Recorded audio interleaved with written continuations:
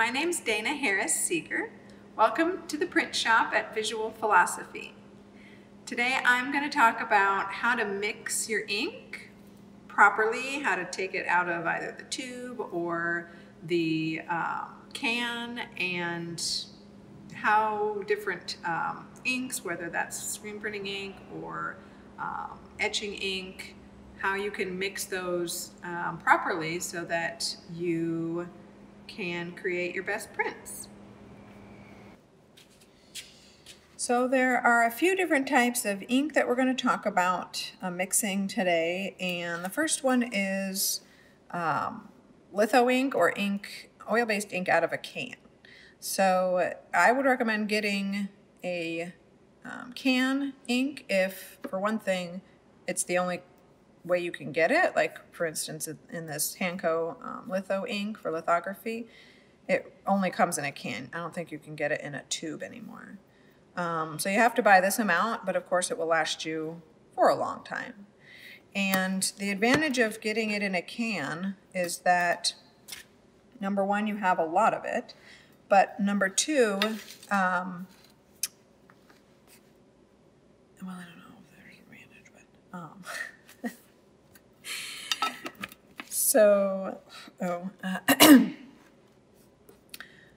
so this type of ink comes in a can. It's made for lithography. It's oil-based ink, and you'll see when we open it up that it has a sort of a skin on it. And generally the litho inks have, if they're made for hand printing, they might have some dryers in them, but which means that they have something in them that will enable them to dry faster. Some inks like this graphic chemical shop mix black, it does not have any dryers in it, and so it will stay wet, you know, as long as you don't expose it to the air and leave the lid off. But if it has that skin on it, I recommend using a ink knife. These are also called putty knives, and you can get them at the hardware store. I like the 1 to 1.5 inches. If they get too big, it's hard to get them in there, but sometimes they only sell them that big. If you can, I'd get them in this 1 inch to 1.5 inch. So if your ink comes in a can, you might have to find that the skin that's on the surface, and if it's loose enough like this ink is, you can just carefully take out a little bit and put that skin back on. And the skin is meant to keep that surface from drying so that you don't waste ink. So this little piece of paper, oil skin, is meant to keep it from forming its own skin due to contact with the air. So you can see that it's still nice and wet, and I can draw it out.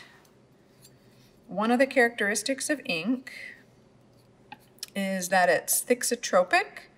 Most inks, whether they're water-based or oil-based, tend to sit and stiffen up when they're in the can or the tube. You'll notice that when you pull it straight out of the tube or the can, that it will have that pigment and a binder will separate. There'll be like a juicy bit that might come out because it's naturally tends to settle and separate, and kind of like a ketchup bottle. Before you shake it up and pour it out, it gets kind of thick and doesn't want to move. So this is how we help it move.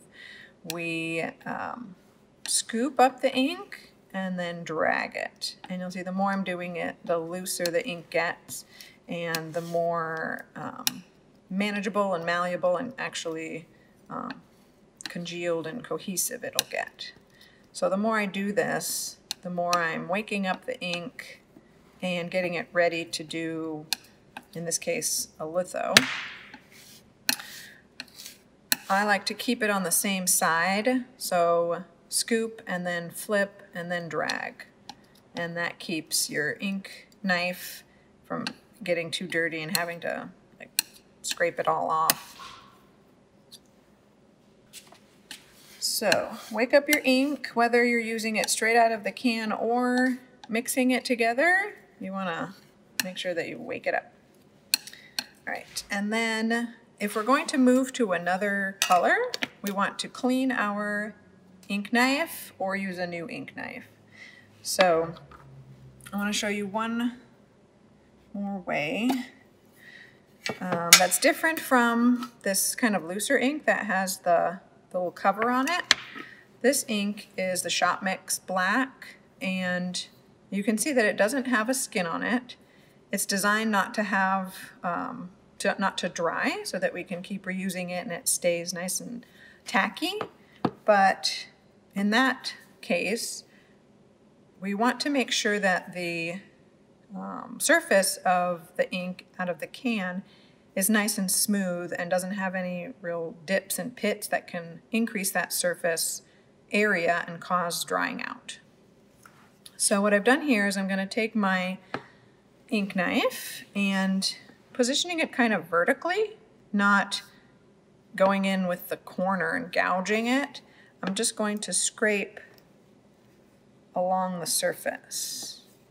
And I get a little bit of ink, so I got to push a little harder as I scrape and turn and pull the ink out that way. So I'm just skimming the surface. And doing it like this, whether that's etching ink out of a can or litho ink, will enable that surface to stay nice and flat. And if it does dry out, if you're using etching ink, that is a possibility.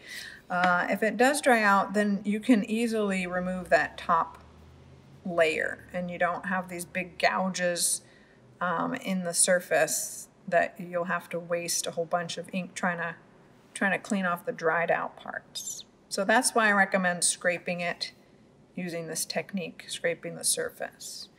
And then you can see how much stiffer this ink is. So it requires a lot more working. And litho ink definitely is stiffer than most inks because it's designed just to sit on that surface, very small area.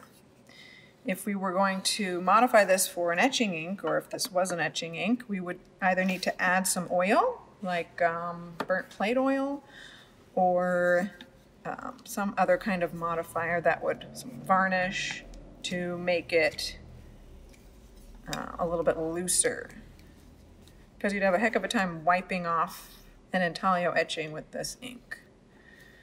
And we'll talk more about ink in another video for different purposes, but I just want to talk about mixing it in this case. So you can see now that the more I'm working it, kind of smoother and softer it's getting. So humidity also plays a role in this, in ink, and depending on the weather, what your environment is like, you might have to modify your ink as well while you're mixing it. But I recommend, if you're going to mix colors, say I wanted to mix these two colors together, I wouldn't want to add any modifiers before I mix them. I would want to mix the colors, make sure that the color was correct, and then add the modifier. That way I know the consistency of my ink based on the color of my ink pre any kind of atmospheric conditions. And then I can modify it based on the atmospheric conditions of that particular day. So let's just mix these two together and see what happens. So I'll pick up this ink, and when you're mixing, it's a good idea to have like a well of each one, because if you're not sure about the color that you want to achieve, if you're trying to match something or get to a certain color, it's good to add each one slowly. So particularly you can see how the black kind of takes over in this case. Darker colors tend to overwhelm the lighter colors, and it's easier to add more than it is to take away. So I recommend starting with the lighter color and adding just little bits of the darker color And that goes for screen printing ink or ink out of the tube, the etching ink as well. Pretty much any kind of pigment. There we go. Nice and mixed up. So I'm scraping, flipping, and dragging through. And my ink knife gets the most drag and mixes it the best when it's a little bit vertical, not dragging horizontal. That just sort of skims the surface. You really want to get in there, tilt up your ink knife more at a vertical, like, I don't know, 70-degree angle while you're mixing. Because if you don't mix it well enough, then you'll end up with streaks. You'll have blotches or bumps that aren't mixed in, particularly with the screen printing ink. You'll see you really need to mix it up well. There we go. When we're nice and mixed and we know that we like that color, then we can either save it or use it right away. The oil-based ink you can save, you can package it up in like a what's the word? Package it up in Reynolds wrap, what's that called? Tin foil. And fold it on itself so that the air doesn't get to it, and you can save it if you're mixing up a batch to use later. All right, so let's clean one of our ink knives, and I'll show you how to do the same thing with the tubes.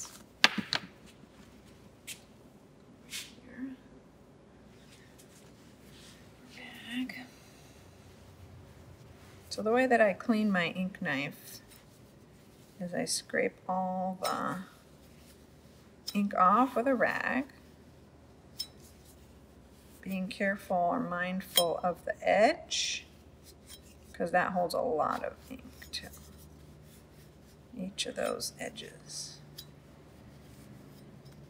And then if you're dipping into another color, like say white, then you'll definitely want to get a little bit of oil or mineral spirits on the rag and clean that thoroughly, because any little tiny color that remains will then go right into your next color.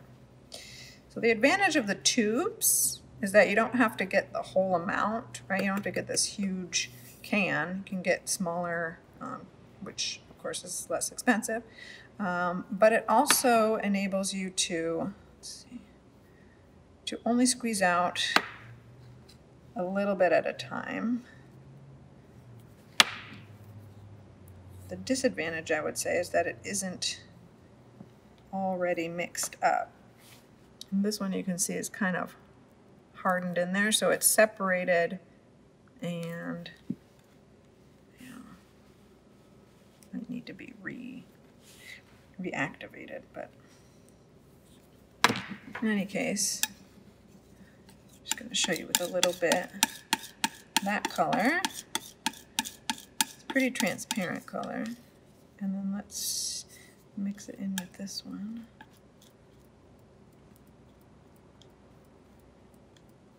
So that one's transparent too, but it's very dark. So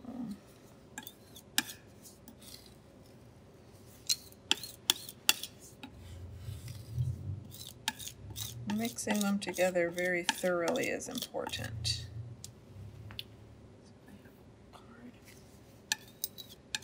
If I don't, see, there might be streaks or colors that aren't cohesive, and you'll end up with, that's pretty, with big streaks or unexpected blotches when you go to print. So obviously this isn't enough to do anything with, but just for a demonstration purpose, I wanted to show you how I mix these inks with the palette knife or with the ink knife. If you were going to use this for any kind of etching or block printing even, or litho, you want to mix up a sufficient amount for your use that session or that day. Because if you mix up a color and you get it the way you want and then you run out, it's going to be hard to get it back to the color that you made originally. And oh, here we go. I like to use these little cutoffs. Oops, that's a dirty side. I like to use these little cutoffs for drawdowns. That way you can see the color that you're going to get. And the way that I do that is you take a little bit, you don't need a whole lot, and you very tightly, pushing nice and hard, drag it down the surface of the paper. And that way you can see how it's going to look when it's on your print, because obviously that looks a lot different when it's all bunched together on your palette, or even on the glass when it's spread out. So on the paper color that you're going to be printing on, do a test drawdown. You don't need a lot of ink to do this, but you do need to push hard at that vertical kind of angle so that you get a nice thin drawdown and it's not too thick, because that will deceive you too.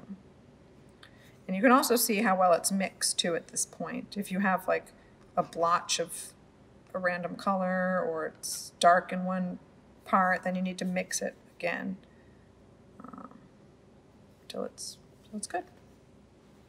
So that's a little bit about the etching and the litho ink out of the can or the tube. Now we'll move into the screen printing ink. So now we're talking about our screen printing ink. And in this case, I'm using water-based ink. These ones all happen to be made by Speedball, which is a brand I really like. It's inexpensive, but it's also it's really great for either fabric or paper. These are both water-based, acrylic-based inks. I mix them together. I don't know if other people would recommend doing that, but I find that they work really well together. There's not anything about them that really makes them incompatible with each other. Another thing I really like about these is they come in these little screw lid cans that can be reused. You can see here, this was originally a silver, and I've mixed some bluish in there, so it looks kind of blue-gray. And so that's nice because you can see that it's very fluid in here, and as long as I keep those lids screwed on tight, the air's not going to get to it and dry it out. So I love these little cans, and I'll show you how I mix up the different colors using these dollar store spoons. Because they're so cheap, I can just use a whole bunch. If I need to add more of one color, I just keep each spoon per color, and I just add little by little until I get the color that I want. Also at the dollar store are these containers that I can mix a separate color in and then put my sealed lid on there. This one has a little bit of a thing. What you want to be careful with, especially if you're mixing into a can that's already got a color, is you can see that a little bit on the outside area that hasn't been quite mixed together. You want to make sure that it's really well mixed, because again, like we just talked about, if there's any parts that are not mixed together or mixed together well, and there's like a glob of say white in here, then when you go to squeegee, you're going to get a big streak of that color, and you're not going to be happy with it because you'll have to go back and redo that. So I suggest using your spoons, one per color, scooping them out.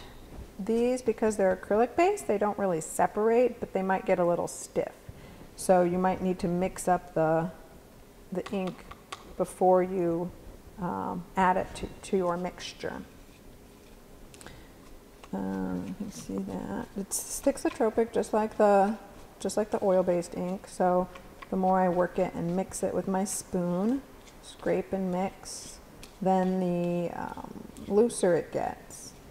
If there are parts like I took out here that are kind of stiff and hardened like acrylic paint does, you'll want to remove those because they won't remix and they'll just block out the ink from squeegeeing on, and they'll be troublesome. So make sure that you remove any of those areas before you start mixing in crusty parts.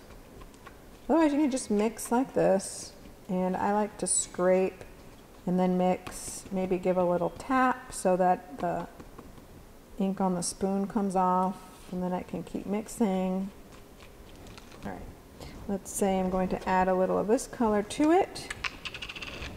I always want to add in moderation, so I'm going to add just a little bit of that to the, using my clean spoon. I'm just going to add a teensy bit to it at first to see how it mixes in. And the more ink you have in the initial cup will determine how much that mixes in and what change it's going to affect. So it didn't really do a whole lot. It did kind of darken it and neutralize it a little bit. But again, you can always add more, but if I went and just dumped this in and it was too dark, it would be almost impossible to get back to this original color, and I'd have to keep adding so much that it would like fill the cup. So moderation at first, be patient, and then just like we did with our oil-based ink drawdown, we're going to make a drawdown with our screen printing ink. But the way that I do that is I just get a little bit on my finger and kind of smear it out, and you'll see, because screen printing ink is a little bit thicker and more opaque, less transparent, you can see by just rubbing it on there how it's going to look when it's printed. It'll be more along the middle part. If I wanted to make it more transparent, I could add a transparent medium or transparent base. You can't really make it more opaque than it is right now unless you added a little bit of white. That tends to make things more opaque and chalky, but it will also lighten them up like a tint. So then when you're done and you're ready, you can just save this. I like mixing right in the can, because then I just save it, pop the lid back on, and set up for screen printing, and I'm ready to go.